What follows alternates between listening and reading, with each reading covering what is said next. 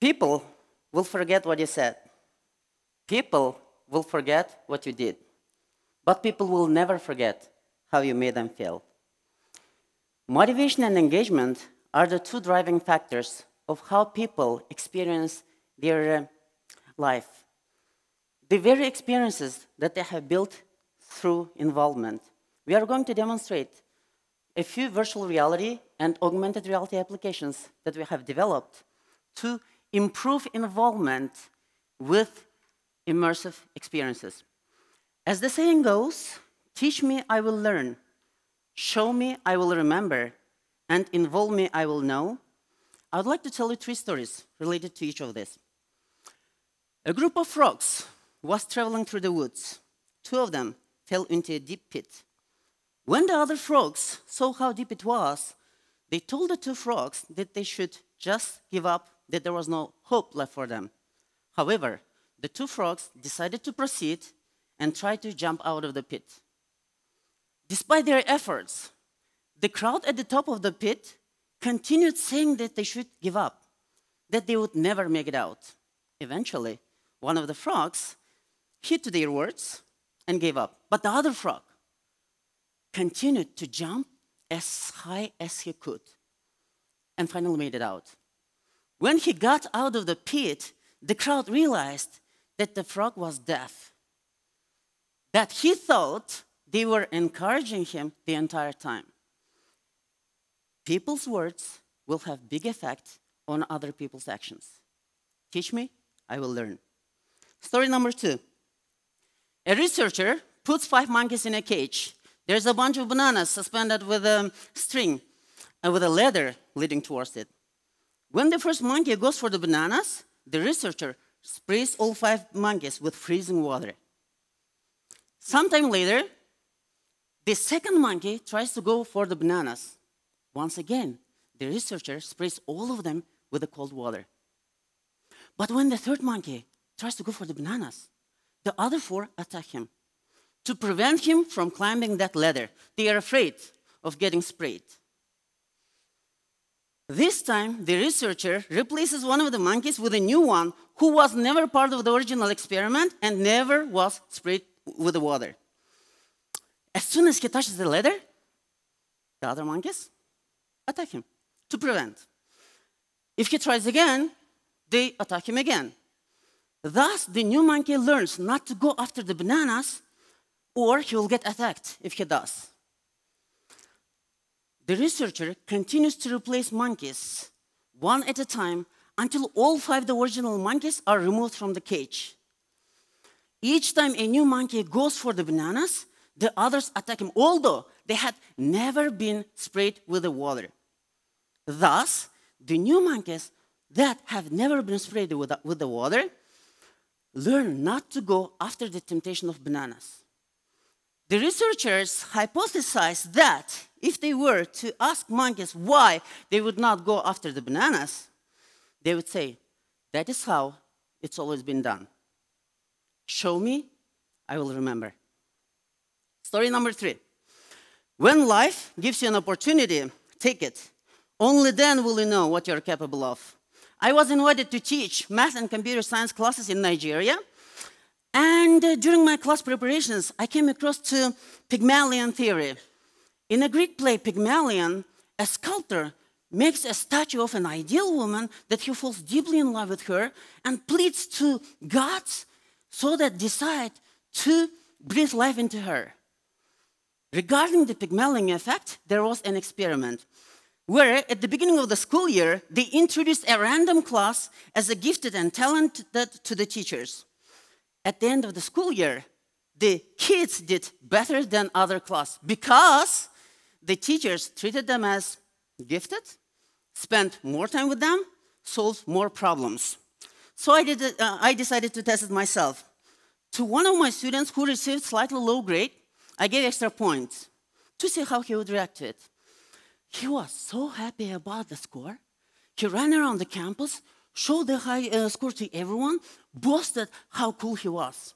But his reaction, attitude towards the class completely changed. He engaged more, involved in class activities, and started receiving A's, this time on his own. Involve me, I will know. Therefore, teach me, I will learn. Show me, I will remember. And involve me, I will know.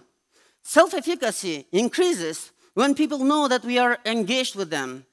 Motivation and confidence increases when people know that they're competent and can do things just like everyone else does. Involvement not only retains information and skills, it can also increase the confidence. Immersive learning allows us to be involved with the activities and information that we are receiving. Therefore, teach me, I will learn, show me, I will remember, and involve me, I will know.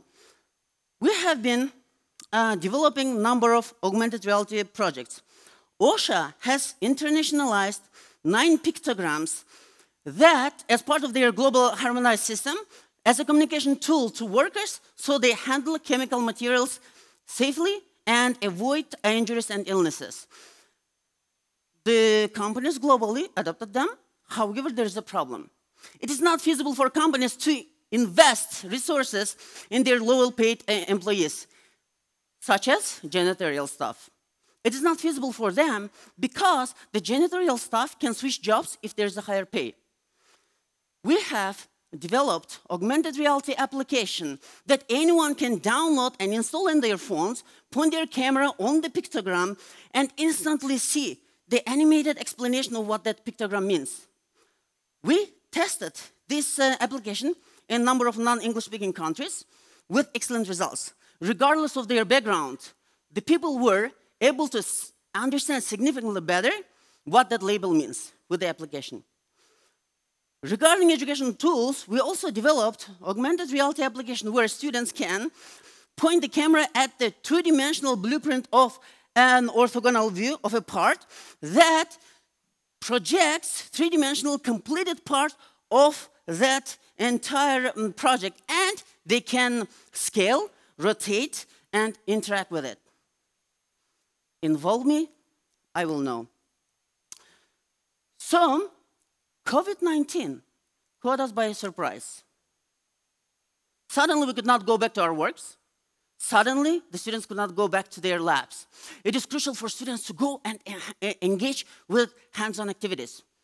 So we decided to develop virtual reality application to help with the engagement.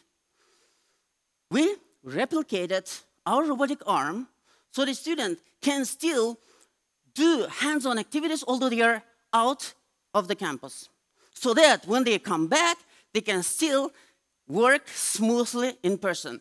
So the purpose of this project was to develop muscle memory. And Lane Sowell here was the leader of this project. And by the way, he is going to present the outcomes of this project in Canada next month. So with this virtual reality, ladies and gentlemen, the students could significantly better understand and interact and complete number of operations when they are in person. Therefore, if they are exposed to virtual reality simulation, they can do better. Involve me, I will know. Regarding virtual reality, we were also interested to see other safety applications that we could apply. With that, we scanned one of our campus buildings for virtual reality and invited a random group of people who had never been to building before. We asked them to look at exit signs, and we timed them, and then we invited them again in person to the building to go and find those exit signs. Surely, the outcome was the people who came in person did find those exit signs significantly faster because they were exposed to virtual reality. We then invited other independent group, randomly selected, who also had never been to the building. We asked them to find those exit signs, this time without virtual reality. Of course, we compared the first group and the second group. The first group, because they had been exposed to virtual reality, they found the exit signs significantly faster. Involve me, I will know.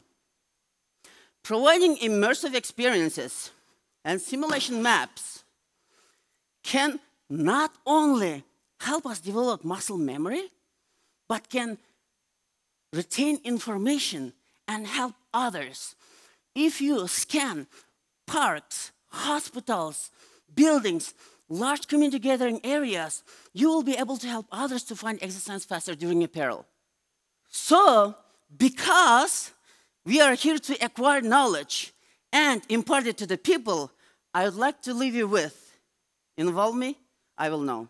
Thank you.